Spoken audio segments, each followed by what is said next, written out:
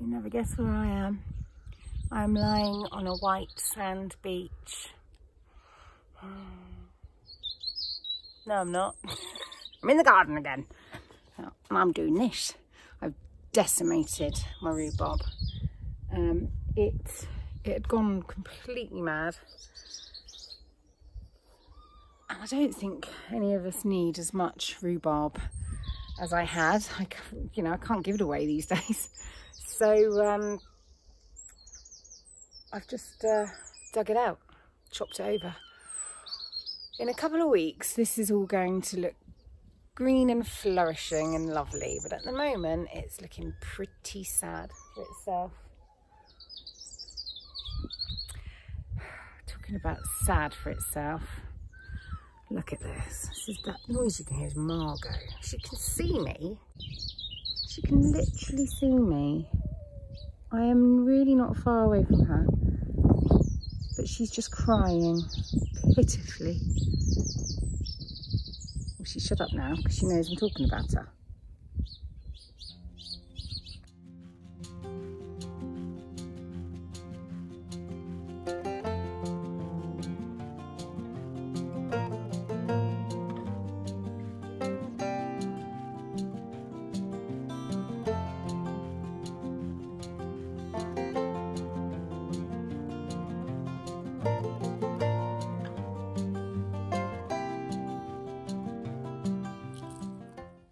This book's just arrived and I'm really quite surprised because I ordered it on Amazon and pretty much it said that it wasn't going to be dispatched for something like 2 months.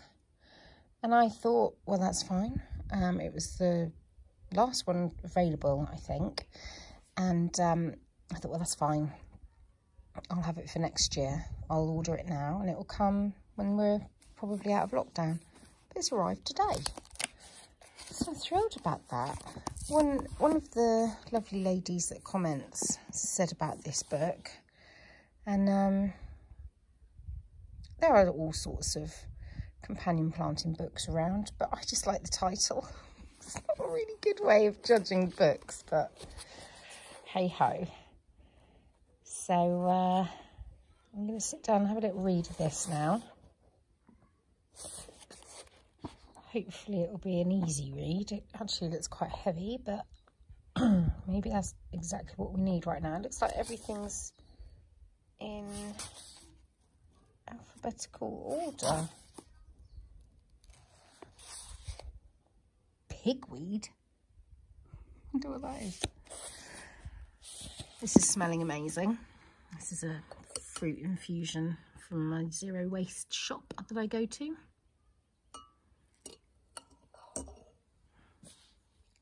It's sunny, but it's not too hot, so I can wear my COVID cardie. It's looking really pretty, that little area over there. Margot has got in a huff with me because I have no lap available. She must be pretty mad to come to me. So Ted called her over there, and normally she won't go and she won't stay. She's too hot to be out in the sun anyway. I don't know why she's out here. Nor do I. She's so scruffy. Why is it every time I go to film, cars go by and we're only getting about 10 an hour? They all seem to come by every time I film. Yeah. This is such a good book. Did you know that if you put apples and carrots near each other, the carrots will take on a bitter flavour? I did not know that. And what else did I... This is difficult because... Okay. She's boiling hot. Cabbages, they like to be near potatoes, but they do not like strawberries. They do not like tomatoes, and they don't like pole beans. I'm assuming pole beans are runner beans. One problem I've got with this book is it turns out it is American. So it's talking a lot about things, pests that I have absolutely no experience of, such as raccoons. Yeah, it says here, cucumbers are offensive to raccoons, so they're a good plant to put with corn. I will remember that if I see any stray raccoons about the place. Oh, and this is good. Onions repel rabbits, so they're good planted in with your lettuce. Radishes grown with lettuce in the summer are particularly succulent. There's a lot to remember here. I think I need to write down what I'll have to change my whole planting schematic. I have to write down what I've got and what I need to plant with it. I can't see you, Will. Come back. I'm still a bit tired. You all look like you need to wear sunglasses, even Bunny's squinting. Put my Ray-Bans on her, she would just be like... I thought you were getting up, Wilf. I am, but I can't. Oh, you stuck.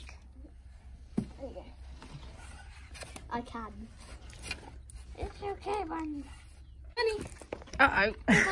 Bunny, come here. Bunny. Come on.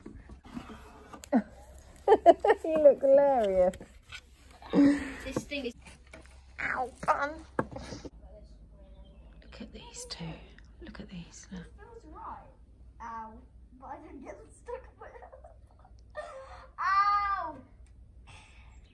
Oh, no snorting. It's annoying.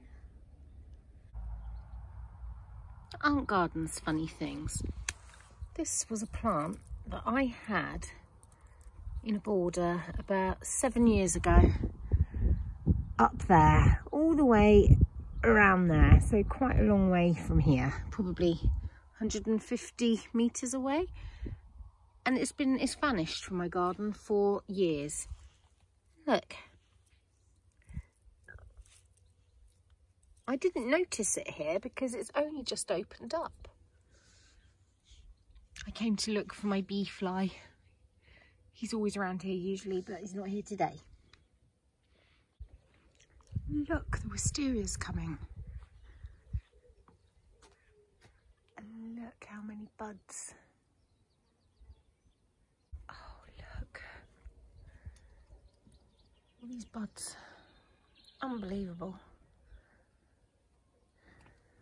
Look. Oh, it's just beautiful. Oh, the smell of it. Amazing. Amazing. I read somewhere that wisterias in somewhere like, I can't remember what country, might be Japan, they're considered invasive weeds. Well, this can invade as much as it likes. In fact, it did try to get into the ensuite once.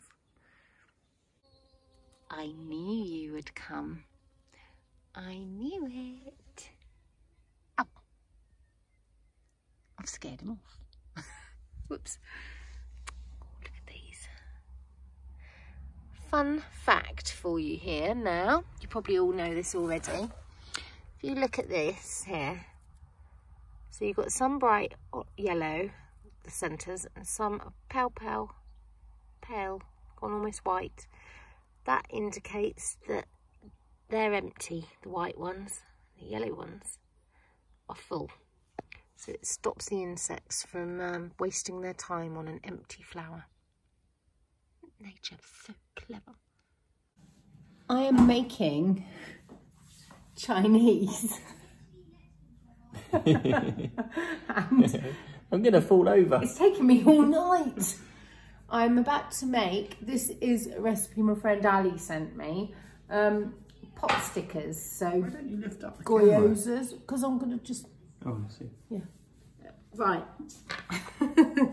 So I need 280 of plain flour. Look at the pot I've got it in. The boys got really excited, thought that I had marshmallow brownie bombs. Yeah, so did I. And then they opened it. Did you? Yeah. And they opened it. And they were like, what is this? And I I said it's Cruel. Evil. it's plain flour, darling boys, for cooking with. We have run out of so many foodstuffs, mostly things, you know, children's snacks. And actually, they're coping quite well. They've eaten more apples today than they have in their life. I think Ted's had 4. Has he? He's had quite a few, yeah. Right, now I need to add 175 of just off the boil boiling water. 175 mils of just boiled water. This doesn't seem right. Okay. Then it says you need to, oh my ladies, you need to mix it and then knead it until it is no longer sticky. Oh Lord.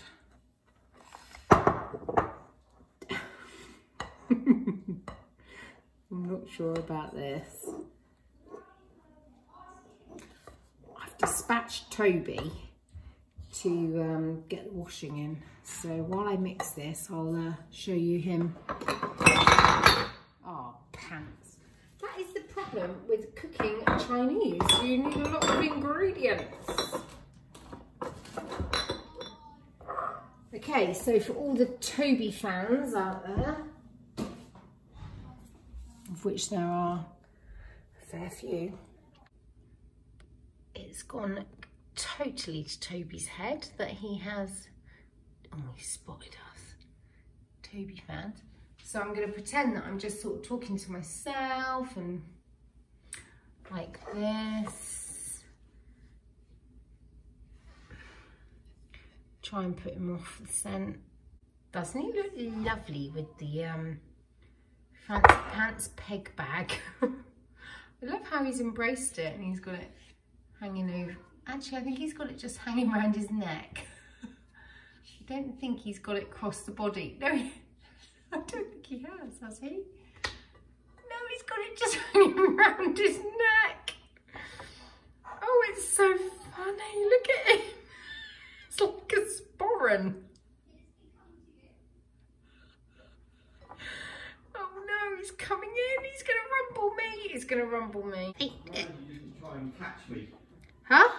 Why did you try and catch me in me clogs? This is not going well, is it? Oh, it'd be lovely.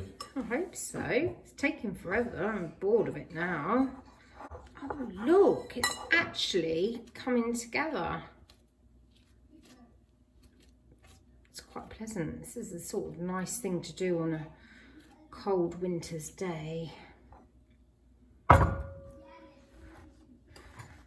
So you have to knead it until it no longer feels sticky, but it feels smooth. I think I've made enough here to feed the 5,000.